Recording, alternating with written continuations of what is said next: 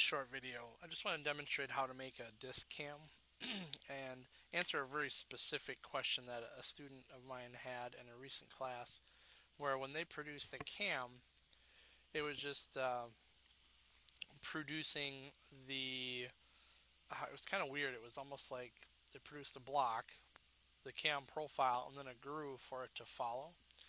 So I'm going to walk you through just some basics.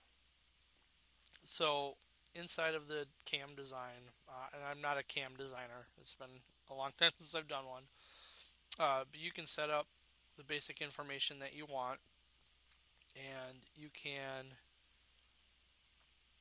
set up some of the motion characteristics. Again, my goal is not to get into the specifics of the cam, but just grabbing something I saw off of a web post.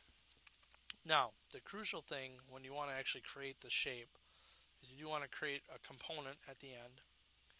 And then when we look at these double arrows at the bottom right corner, the option that you pick here seems to make a big difference. So I'll just show you a couple of quick things. If I say both, it will generate a part, and then if I look, you see it's going to be the block, the cam, which is that inner kind of ovular shape, and then you can see a track, quote unquote, being previewed. So I'm going to hit escape. And if I do disk cam once again, this time I'll do outer and hit OK. And you can see what this would look like. It's going to produce the block on the outside and then a path for something to follow. So don't want that. Hit escape. Then if I click on the disk cam, so if you want just the cam shape, try hitting the inner option. Hit OK. Click OK.